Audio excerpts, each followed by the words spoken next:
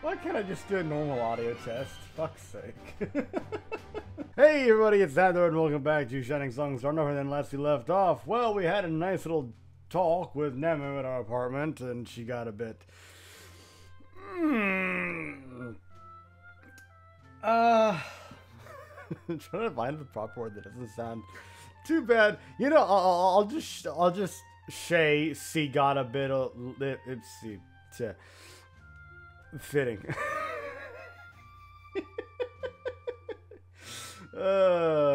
And then producer kicked her out because, well, he didn't want a potential scandal on his hands. Or his hands to get anywhere else. So, thus far, my investigative efforts into Nemu's birth mother failed to yield any major revelations. I was, however, able to corroborate much of Nemu's story. As she said, her mother, Seno Ueda, debuted as an idol back in 1994 at the age of 18, but remembered by her fans as a well-endowed girl overflowing with womanly sexuality. She never rose to national fame. She retired quietly in early 1997 and vanished from the public eye. Given her relatively limited fame, nobody particularly followed up on her whereabouts. Now I knew her disappearing act was due to her becoming pregnant with a child following a relationship with Nemu's father. With a few phone calls to a former agency, I managed to find out that she had unexpectedly passed away in a traffic accident in 2000, because of course it was a traffic accident. This is a goddamn anime. That is tragic. I'm not laughing at that. I'm laughing at the whole contextual circumstances of it being a car accident in a visual novel. Or / anime. It's just like, well, duh. 3 years after her retirement. That is sad that Nemu lost her mother before she even really ever knew her. That's depressing. Not the loss of human life in and of itself is depressing. But let's moving on from that sordid topic. Sordid, not the right word, but I'm done. Semantics. That meant that Nemu was around 3 years old at the time of the accident. While certainly an unfortunate story, I wasn't too disturbed at the turn of events. After all, I couldn't count the number of idols with stalled careers who eagerly dived into the arms of rich men.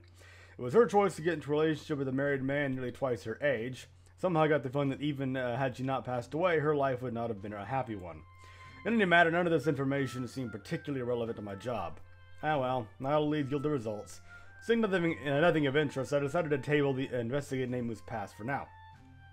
Meanwhile... Oh, yay, more of the girls, good. Downstairs, only half of Starnova's usual members were running through their daily practice routine. Okay, but which half? Thanks to everyone's schedules now being packed with appearances, recordings, broadcasts, and whatnot, having the full team practice together became an increasingly rare event. I was doing so well up until just now. I was doing better than normal. Today, Nemu was out for a photo shoot, while Mika and Sasami likewise had their obligations. The girls finished the dance in perfect synchronization, now the very image of pro idols. What's your problem, Lily? Eh? Something the matter? Bite size? No, I was just thinking. Nemu and the producers gotten pretty close, huh? Well, isn't it obvious? She's a sinner, right? It's only natural that producer-san's going to have to communicate with her more. I'm surprised you didn't immediately try and dump some kind of ulterior motivations on me this time. But, I mean, you might still. It's a lot more than that. What, like Nemo has on you? A lot more than that. I was talking to Nemo the other day. Can you just please call her Nemo, please? And she let slip that she was in producer's new apartment. Not you too. You reckon they're going for a baby? And tell me why. Thank you, Maria, for being the voice of reason, as usual. Well, as often is the case. Although sometimes you have a tendency to dive off into the deep end. Idiot! What's that the first place that your head goes to? Well, think about it. Honestly, I wouldn't be too surprised that it turns out to be the case. No way, no way. Producer's just a total cherry boy who wouldn't have the guts for that. You don't know anything, do you? You also never heard of common human decency, have you, Julie? You bitter little... Aki puffed up her quote-unquote chest and raised her arms menacingly over her head to make herself look bigger. Nice try. Guys started all meek, but once they get a taste of making a kiln, they totally change. Isn't that normally Maria's position? Dark. Hey, Maria, is that true? You're one to ask. Running your mouth as much as you... well, yeah, that sort of thing does happen sometimes. Why are you so reticent about this all of a sudden? Yeah, then you reckon there really could be a little Nema running around next year? Just why do you always have to say things like that? Ah, whatever, break time's over. Ah, what a hypocrite, that producer. Telling me to stay single, but hogging all the booty to himself. I'm just saying it could be happening. But who knows what the truth really is. Stop it. Come on, everyone, don't listen to that shit Lily's hogwash. Starnova's not that kind of idol group, and you know that. If you have enough energy for basic speculation, let's go through that last routine again. Okay. I wiped my computer monitor after sneezing uncontrollably for a moment. That's gross, but okay. Was it chilly in here? Better buy some vitamin C drinks at the convenience store later before I catch a cold. I looked at the girls' schedules in the dry erase board. Every minute of their lives is now planned out weeks in advance. Imagine being reduced to a human whiteboard diagram. For an idol, having months' worth of jobs lined up was the ideal, but better than that than having no jobs. Looked like Sasami would be finishing up with her guest appearances on a talk show soon. Coincidentally, I had a stack of files I had to deliver onto the television studio as well. Having decided to pay her a visit, I grabbed my briefcase and headed out of the office. We're gonna run into Nemu's mother or something, aren't we? Or father, or someone who knows her in some way. After delivering the files, I entered the studio to see Sasami bowing to each of the television crew individually after the recording. Just as expected, her manners were outstanding. That's because Salami is too nice for her own good. I'm not saying it's a bad thing. Well, I'm not saying there aren't drawbacks. Well, there are. Yeah, I'm not saying there aren't drawbacks to that, but she is a cinnamon roll. There you go. Ah, Pizza-san, thank you for always working hard. You too. I only just got here to deliver some papers. You were actually doing something. What brings you to the studio? I had some files to deliver and saw that you were finishing work. Come on, I'll get back to the office. I see. Alright. Viva! Pinata. We were walking along back to the office when Sasami asked me a question. Oh, please, no, not you. Could Producer-san possibly be going out with Nemu? What makes you think that? Lately, you've been spending so much time with her. I heard from Aki-chan that you were even seeing her during off hours. Hey, remember to bury her up to her twin tails later. Oh, well, not at all, actually. I'm everyone's producer, you know. Gotta be professional. I'm just seeing her more often because she's a sinner. It's only natural that I have more to work to do with Nemu than the others. I see. Yeah? Lately, Producer-san's been acting differently. Like what? More money grubbing? Or greedy? Miserly? No, that's more pinch purse kind of, whatever. Have I? What way? Producer-san's gotten really serious about this, hasn't it? Yeah, it's kind of what I was... Yeah, you phrased it better. Sometimes I'm a little scared to talk with him now. Oh, please don't. No. He always has a sharp look in his eyes. As if he's in the middle of a fight. I am fighting. Every day. For the sake of Starnova. Don't be an ass. But back when we were starting out, Producer-san felt more relaxed. Almost like a kind older brother. Now he feels so... I can't even think he's changed. A little. It's the money. It's gotten to him. Sorry. That's the way I gotta be. Bullshit. It's for all our sakes. Uh-huh. I see. I guess it just can't be helped then. I'm sorry, Producer-san. Wasting your time with such childish talk. Don't worry about it. Everyone's under a lot of pressure now. We can't be caught acting like amateurs anymore. That's not acting like an amateur. It's a matter of... Oh, fuck. Just... For the sake of Starnova, I'll do my best not to let you down. Of course, Producer-san. There you go. There's a fire in those eyes. Ellipses. When we returned to the dance studio, the rest of the girls were in the middle of a heated discussion.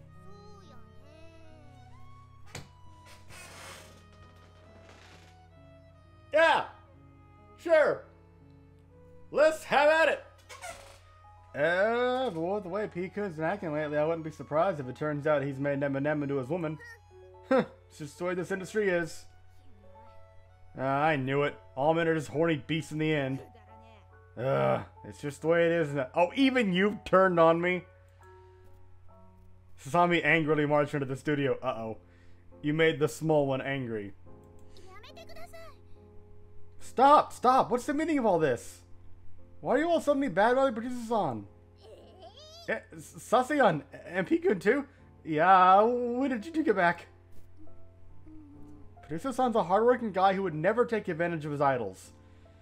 Yeah, you do have that, personal experience there, yeah. Oh, I can't believe you would suspect him of anything after all you've been through together. Well, I wasn't really complaining or anything, just telling it as it is. Uh-huh. Besides, now I can just hear it from the man himself. Oi. Oi, producer, you wouldn't, take advantage of us, right? The girls all eyed me with serious looks in their faces. Of course I'll treat you all professionally. I'm the producer of Starnova. That means it's my job to ensure each and every one of you can have a successful career in this industry. That is not the question they asked. They asked if you would take advantage of them, or if you know, you wouldn't take advantage. There you go. That's not what they asked. Say, no, I'm not going to take advantage of you. That's not the kind of person I am. That would be incredibly gross of me and just morally bankrupt of me to do. So, no, I'm not gonna. That much I can promise. I'll do my best so that Starnova becomes an even greater success. That is not the question they asked. And is anyone going to call him out on it? All he said is he's going to make you successful. He didn't say he wouldn't take advantage of... He just went right around the question. He did a full fucking handbrake turn, just drifted straight around it and went right back into the... See, everyone? Honestly, I asked Peter on the same thing just a little earlier, and he said the same thing then. He's working so hard, and look at how far he's gotten us. No, that's gotten us. Shouldn't we be thanking him instead? Well, that's more what I'm worried about. Well, producer, I don't want to dig into you too much, but things have changed a lot since when we began. Alright, so you choose name over us. We get that. We respect your call, and she's brought us up to where we are now. But lately, you've got a different look in your eye. I've seen the look before on a lot of guys' faces, and, well, damn it. We're just worried about you, that's all. Oh, yeah. The girls all murmured their agreement apologetically upon recovering their senses. Don't worry. I know how it is when a bunch of girls talk. I don't take it personally. Oh, do not put them down like that, you fucking cretin. Anyways, like you said, things have changed now. Yeah, you changed for the worse in a way. You're kind of getting down a more money-hungry path and stuff. I forgot to mute my fucking phone. Trying to get better about that. Anyways, like you said, things have changed now. Professionals now, right? It's time we tightened up this ship and started acting like a big-name idol group. Alright, I get you. Producer's got a point. We can't fool around anymore. The girls all murmured in agreement. Hey, P-Kun, sorry forever. I will knock you on the head, though. Do not go all ooh-ooh on me, I swear to God, not. Sorry if I ever suspecting you.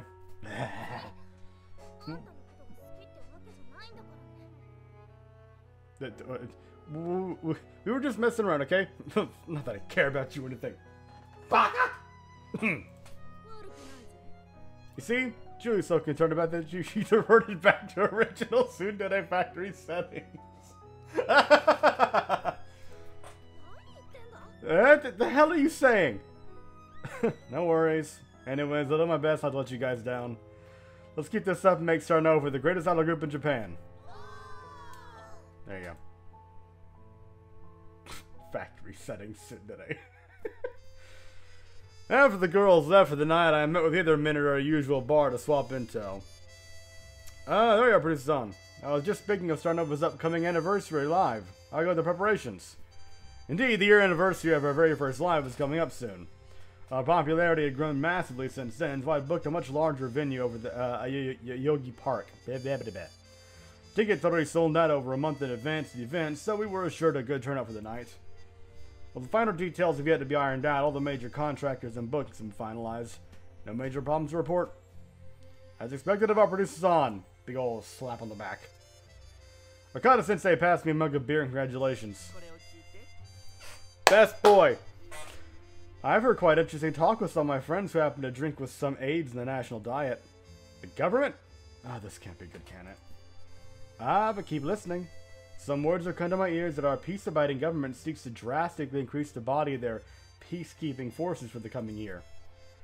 Ah, it truly is a frightening world we live in, isn't it? With the various dangers lurking beyond our waters, a certain push has come of our politicians to shore up our defenses in the unlikely but possible scenario that something unfortunate might happen near our nation in the indeterminable future. We're not going to end up doing, like, pro-military, like, propaganda, are we? For Starnova? That would be weird. I mean, I've seen some ads for Japan that are basically, from Japan that are basically like that. So it wouldn't be anything new. Like I said, it'd just be weird. To that end, they are... Oh, yep. It's a profitable venture. Let's sell out to the military. Woohoo! Interested in hearing any ideas on how to convince more young, able-bodied men to enlist for the national service. Surely entertainers such as us would have no clue as how to call young men to action.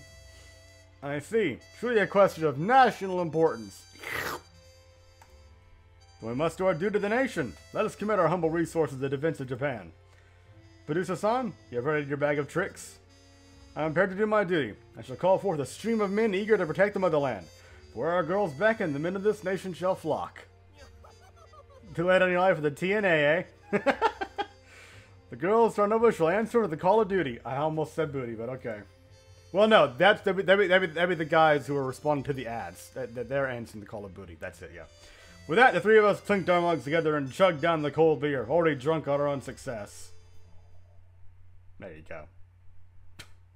And I'm going to end this episode here on that fine note. Thank you very much for watching. I hope you enjoyed, and I'll see you next time.